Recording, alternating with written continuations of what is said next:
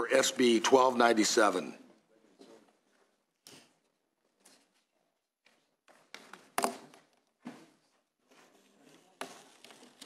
Well, Senator Morlock. Colleagues, it's an honor to serve with you here in the Senate these past 3 years. And it's been a real learning experience as I learned the legislative role. I was a partner in a CPA firm, and then I was 12 years as the treasurer of the County of Orange, and then 8 years as a supervisor, and they were more executive roles. So it's a little different in this environment.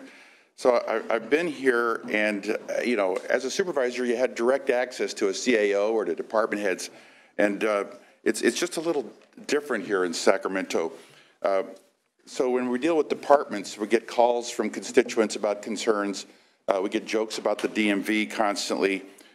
We just approved Senate Bill 1, which requested $100 million in efficiencies at Caltrans, and that really wasn't defined, but that was certainly something that we were all aware of that had to be included. And when the state auditor just came out with an audit report on the fiscal lack of management for the Mental Health Services Act, you know, it's like, okay, now what do we do? Well, what do? We hold a hearing, and so we get to see a department head maybe once a year, but who does the follow-up?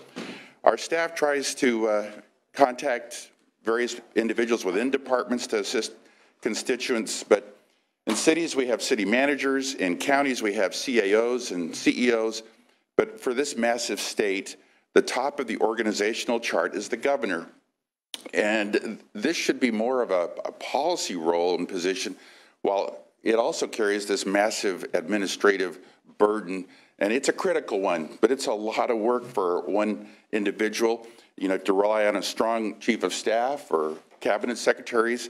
You know, we get state auditor reports and LAO reports, and I don't see much in the way of management follow-up on those reports.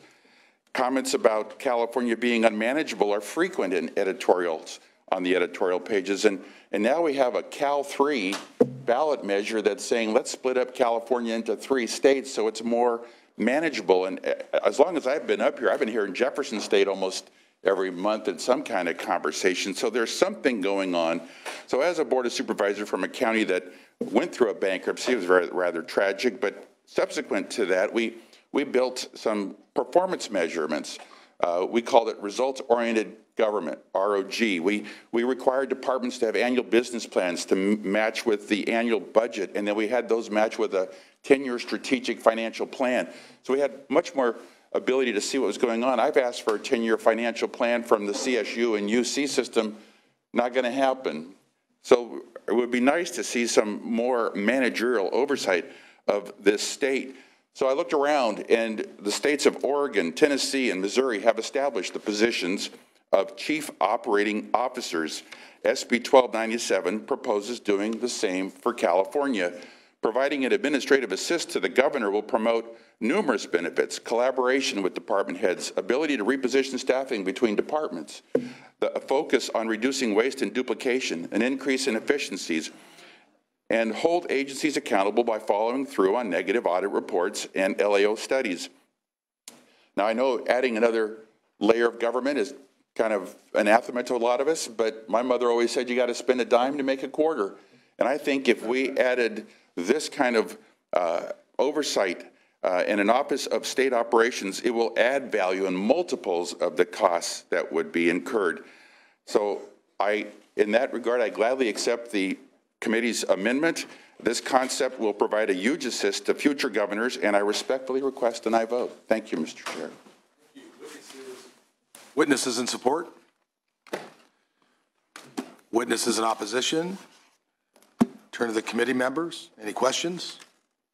Senator Gaines. The statement, I appreciate you bringing the bill forward, Senator Morlock, and we're fortunate, given your background, to have you here in the Senate and just making sure that we can try to run state of California as best as possible for our citizens. So thank you. Thank you, Senator Gaines. Anybody else?